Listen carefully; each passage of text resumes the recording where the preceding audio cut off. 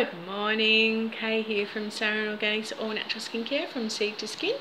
I'm making calendula ointment today, and it's a beautiful spring day, but I actually don't have much calendula actually out there in the garden. It's we've had a very hard end of winter and start of spring, so but I still have a little bit of my calendula infused oil that I make as the flowers come on. So have a little look here. So I've got my my spring one. That was great. We had a fantastic harvest last spring, so I've still got a little bit of that left. This was from last winter, and I only use it to just to the tap, and that's because when you're dealing with products from the earth, from natural ingredients, you're gonna get it's not straightforward. You get a lot of sediment. So that, if you can see, that's all the sediment from my last year's batch, my winter batch.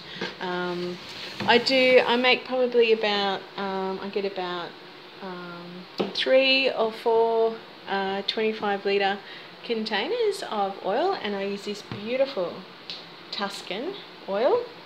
It's actually biodynamic, and they come from Victoria. So this is the last of my batch. There you go, look at that colour. Isn't it beautiful?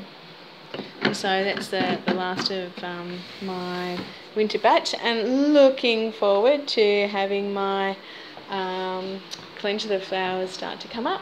And this is my beautiful beeswax from my local grower, Tony Bee, and oh, it still smells of honey. It's absolutely beautiful.